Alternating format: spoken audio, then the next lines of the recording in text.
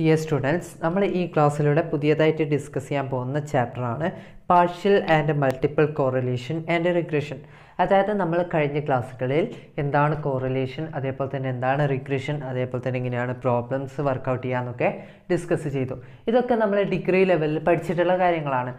അതായത് നമ്മൾ ഇതുവരെ കാൽക്കുലേറ്റ് ചെയ്യാൻ പഠിച്ചിട്ടുള്ള എന്താണ് സിമ്പിൾ കോറിലേഷൻ, അതേപോലെ തന്നെ സിമ്പിൾ റിഗ്രഷൻ വന്നാൽ എങ്ങനെയാണ് കാൽക്കുലേറ്റ് ചെയ്യുക എന്നുള്ളതാണ്. പക്ഷേ നമ്മൾ പഠിച്ചിട്ടുണ്ട് എന്ത് കോറിലേഷൻ കുറേ ടൈപ്സ് ഉണ്ട്, അതേപോലെ തന്നെ റിഗ്രഷനും കുറേ ടൈപ്സ് ഉണ്ട്. കോറിലേഷൻ്റെ ഏറ്റവും പ്രധാനപ്പെട്ട രണ്ട് ടൈപ്സാണ് ഇത് partial correlation and multiple correlation. അതേപോലെ തന്നെ റിഗ്രഷനിലും നമ്മൾ ടൈപ്സ് ആയിട്ട് പഠിച്ചിട്ടുണ്ട് എന്ത് മൾട്ടിപ്പിൾ റിഗ്രഷൻ.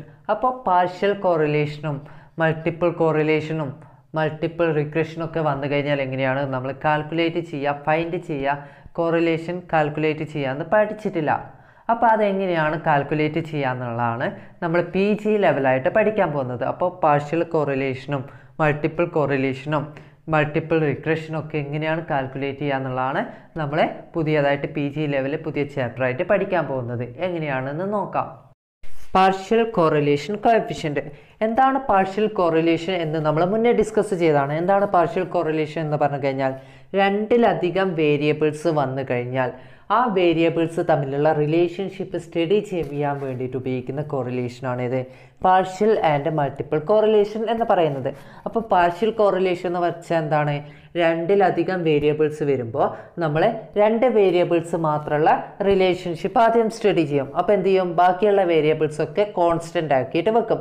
അപ്പോൾ 3 വേരിയബിൾസ് ഉണ്ടെങ്കിൽ ആദ്യത്തെ 2 വേരിയബിൾസ് തമ്മിലുള്ള റിലേഷൻഷിപ്പ് ആദ്യം സ്റ്റഡി ചെയ്യും. അത് സ്റ്റഡി ചെയ്യുമ്പോൾ എന്ത് ചെയ്യും, ആ മൂന്നാമത്തെ വേരിയബിൾ നമ്മൾ കോൺസ്റ്റൻ്റ് ആയിട്ട് വെക്കും. നമ്മൾ അസ്യൂം ചെയ്യും മൂന്നാമത്തെ വേരിയബിളിൽ ചേഞ്ചസ് ഒന്നും ഇല്ല എന്ന് നമ്മൾ അസ്യൂം ചെയ്യും. അങ്ങനെയുള്ള കോറിലേഷനാണ് ഇത് പാർഷ്യൽ കോറിലേഷൻ എന്ന് നമ്മൾ പറഞ്ഞിട്ടുണ്ട്. അപ്പോൾ എങ്ങനെയാണ് പാർഷ്യൽ കോറിലേഷൻ കോഎഫിഷ്യൻ്റ് കാണാമെന്ന് നോക്കാം. Partial correlation coefficient measures the relationship between one variable and one of the other variables, assuming that the effect of the rest of the variables is eliminated. Partial correlation കോഎഫിഷ്യൻറ്റിലൂടെ measure ചെയ്യുന്നത് രണ്ട് variables തമ്മിലുള്ള റിലേഷൻഷിപ്പാണ്. അപ്പോൾ ബാക്കി വരുന്ന other variables നമ്മൾ എന്ത് ചെയ്യും, ആ അതർ വേരിയബിൾസ് കൊണ്ട് നമ്മളുടെ വേരിയബിളിന് വലിയ ചേഞ്ചസ് ഒന്നും ഉണ്ടാവുന്നില്ല എന്ന് അസ്യൂം ചെയ്യുകയാണ്, നമ്മൾ ഊഹിക്കുകയാണ്. അപ്പോൾ ആ വേരിയബിളിൽ ചേഞ്ചസ് ഉണ്ടായാൽ, അതിൽ മാറ്റങ്ങൾ ഉണ്ടായാൽ ഒരിക്കലും നമ്മളുടെ ഫസ്റ്റ് നമ്മൾ എടുത്തിട്ടുള്ള സ്റ്റഡി ചെയ്യുന്ന വേരിയബിൾസുമായിട്ട് റിലേറ്റ് ചെയ്യുന്നില്ല, അതിനെ ബാധിക്കുന്നില്ല എന്ന് നമ്മൾ ജസ്റ്റ് ഊഹിക്കുകയാണ്, അസ്യൂം ചെയ്യാണ്. അത് കോൺസ്റ്റൻ്റ് ആണ് എന്ന് നമ്മൾ അസ്യൂം ചെയ്യാണ്. അത്തരത്തിലുള്ള കോറിലേഷൻ കോഎഫിഷ്യൻ്റ് ആണ് ഇത് പാർഷ്യൽ കോറിലേഷൻ കോഎഫിഷ്യൻ്റ് എന്ന് പറയുന്നത്. Let x1, x2 and x3 be the 3 variables, then R12.3 is the partial correlation coefficient between x1 and x2, treating x3 as constant or normal. Similarly, we have R13.2 and R23.1. These partial correlation coefficients can be computed using the simple correlation coefficients as shown below. അതായത് നമുക്കിവിടെ 3 variables തന്നിട്ടുണ്ട്, x1, x2 and x3. അപ്പോൾ 3 variables തന്നിട്ടുണ്ട്. ആ 3 വേരിയബിൾസിലെ first വേരിയബിളും second വേരിയബിളും തമ്മിലുള്ള റിലേഷൻഷിപ്പാണ് study ചെയ്യുന്നത്. മൂന്നാമത്തെ വേരിയബിൾ നമ്മൾ കോൺസ്റ്റൻ്റ് ആക്കി വെക്കുകയാണ്. അങ്ങനെയാണെങ്കിൽ നമ്മൾ പാർഷ്യൽ കോറിലേഷൻ എങ്ങനെയാണ് ഡിനോട്ട് ചെയ്യുക എന്നുള്ളതാണ് പറയുന്നത്. അപ്പോൾ സ്മോൾ ലെറ്റർ R12.3, അതായത് R12.3. അപ്പോൾ സ്മോൾ ലെറ്റർ R എന്ന് പറഞ്ഞു കഴിഞ്ഞാൽ ഡിനോട്ട് ചെയ്യുന്നത് പാർഷ്യൽ കോറിലേഷനാണ്. അപ്പോൾ സ്മോൾ ലെറ്റർ R എന്ന് പറഞ്ഞു കഴിഞ്ഞാൽ പാർഷ്യൽ കോറിലേഷനാണ്. 1, 2 എന്ന് ഫസ്റ്റ് 1, 2 പറയുകയാണെങ്കിൽ ഒന്നാമത്തെ വേരിയബിളും രണ്ടാമത്തെ വേരിയബിളും തമ്മിലുള്ള റിലേഷൻഷിപ്പാണ് സ്റ്റഡി ചെയ്യുന്നത്. സ്മോൾ ലെറ്റർ R ആണെങ്കിൽ അത് പാർഷ്യൽ കോറിലേഷനാണ്. നെക്സ്റ്റ് എന്ത് പറയുന്നുണ്ട്, R12.3 എന്ന് പറയുന്നുണ്ട്. അപ്പോൾ പോയിന്റ് ഇട്ടതിന് ശേഷം അപ്പുറം എഴുതുന്ന നമ്പർ അല്ലെങ്കിൽ വേരിയബിൾ എന്ന് പറയുന്നത് എന്തായിരിക്കും, കോൺസ്റ്റൻ്റ് ആയിരിക്കും. അപ്പോൾ കോൺസ്റ്റൻ്റ് വേരിയബിളിനെ ഡിനോട്ട് ചെയ്യാൻ വേണ്ടിയിട്ടാണ് പോയിന്റ് റെക്കോർഡ് ചെയ്യുന്നത്. അപ്പോൾ നമ്മളോട് ഇപ്പോൾ ഇവിടെ R12.3 എന്ന് എഴുതി കഴിഞ്ഞാൽ നമ്മൾ എങ്ങനെയാണ് അത് മനസ്സിലാക്കേണ്ടത്, ഇവിടെ പാർഷ്യൽ കോറിലേഷൻ ഫസ്റ്റ് വേരിയബിളും സെക്കൻഡ് വേരിയബിളും തമ്മിലുള്ള പാർഷ്യൽ കോറിലേഷനാണ് സ്റ്റഡി ചെയ്യുന്നത്.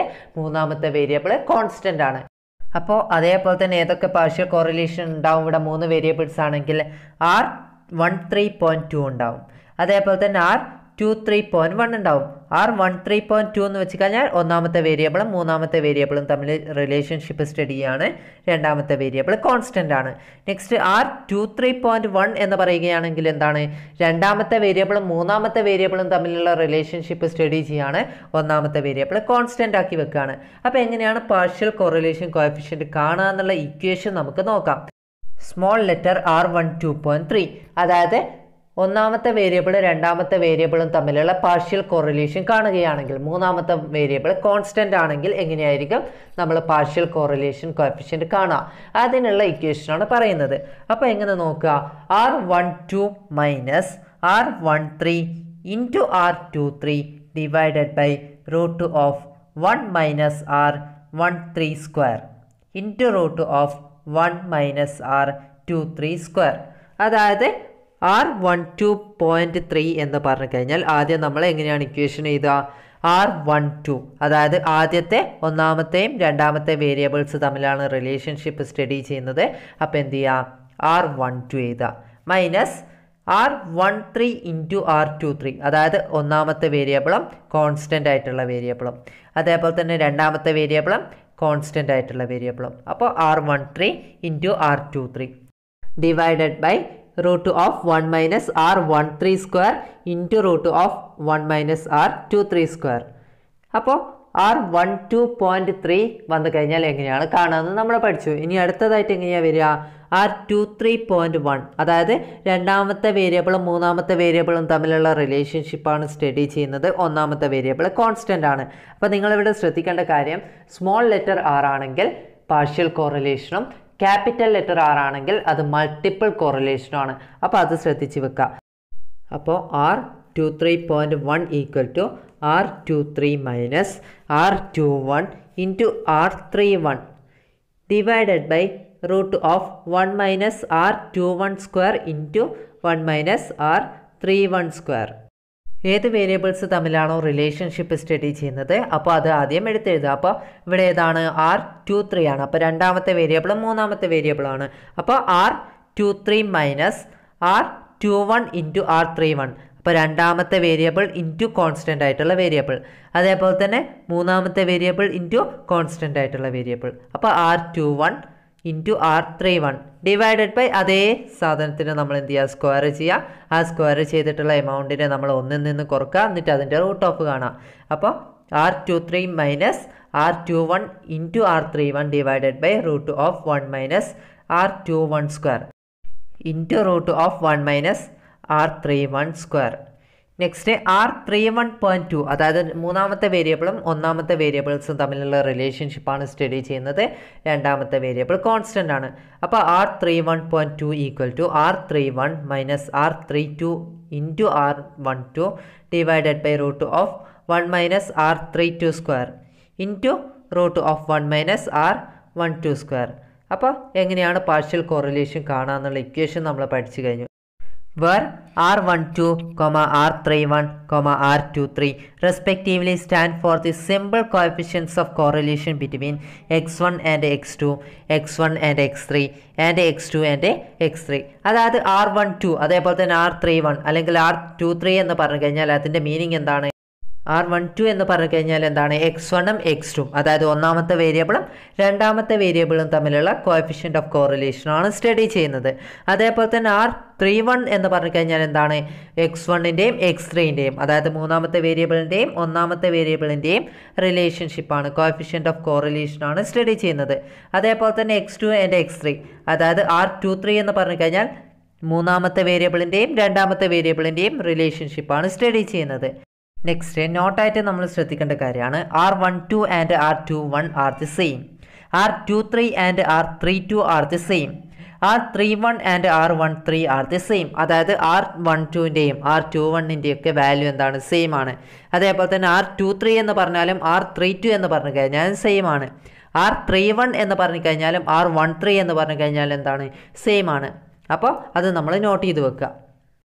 ഒരു ക്വസ്റ്റ്യൻ നോക്കാം. If R12 equal to 0.7, R13 equal to 0.61, R23 equal to 0.4, find R12.3, R23.1, R13.2. അപ്പോൾ നമ്മളോട് R12 തന്നിട്ടുണ്ട്, R13 തന്നിട്ടുണ്ട്, R23 തന്നിട്ടുണ്ട്. നമ്മളോട് ഇവിടെ R12.3, R23.1, R13.2 ഇത്രയും കാര്യങ്ങളാണ് കണ്ടുപിടിക്കാൻ പറഞ്ഞിട്ടുള്ളത്. എങ്ങനെയാണ് കണ്ടുപിടിക്കുക എന്ന് നോക്കാം. ഇക്വേഷൻസ് നോക്കാം. ഫസ്റ്റ് എന്താണ് പറയുന്നത്? R123.3 അതായത് പാർഷ്യൽ കോറിലേഷൻ, ഒന്നാമത്തെ രണ്ടാമത്തെ വേരിയബിൾ തമ്മിലുള്ള പാർഷ്യൽ കോറിലേഷൻ, മൂന്നാമത്തെ വേരിയബിൾ കോൺസ്റ്റൻ്റ് ആണ്. അപ്പോൾ എങ്ങനെയാണ് പ്രോബ്ലം ചെയ്യാമെന്ന് നോക്കാം. ഇക്വേഷൻ നമ്മൾ പഠിച്ചത് തന്നെയാണ്, അത് നമ്മൾ ജസ്റ്റ് ഇവിടത്തേക്ക് റെക്കോർഡ് ചെയ്യാം. അപ്പോൾ R12.3 equal to R12 minus R13 into R23 divided by root of 1 minus R13 square into root of 1 minus R23 square. അപ്പോൾ 0.7 minus 0.61 into 0.4 divided by root of 1 minus 0.61 square into root of 1 minus 0.4 square. അപ്പോൾ 0.7 minus 0.244 divided by 0.79 into 0.92 equal to 0.63 ആയിരിക്കും R12.3ൻ്റെ ആൻസറായിട്ട് കിട്ടുക. Next R23.1 എന്തായിരിക്കും equation വരിക? R23 minus R21 into R13 divided by root of R12 square into root of 1 minus R13 square. അപ്പോൾ 0.4 minus 0.7 into 0.61 divided by root of 1 minus 0.7 square into root of 1 minus 0.61 square equal to minus 0.027 divided by 0.71 into 0.79 equal to minus 0.048 ആയിരിക്കും R23.1ൻ്റെ ആൻസറായിട്ട് കിട്ടുക. Next R13.2 equal to R13 minus R12 into R23 divided by root of 1 minus R12 square into root of 1 minus R23 square. അപ്പോൾ 0.61 minus 0.7 into 0.4 divided by root of 1 minus 0.7 square into root of 1 minus 0.4 square. അപ്പോൾ 0.33 divided by 0.71 into 0.92 equal to 0.50 ആയിരിക്കും നമുക്ക് R13.2യുടെ ആൻസറായിട്ട് കിട്ടുക.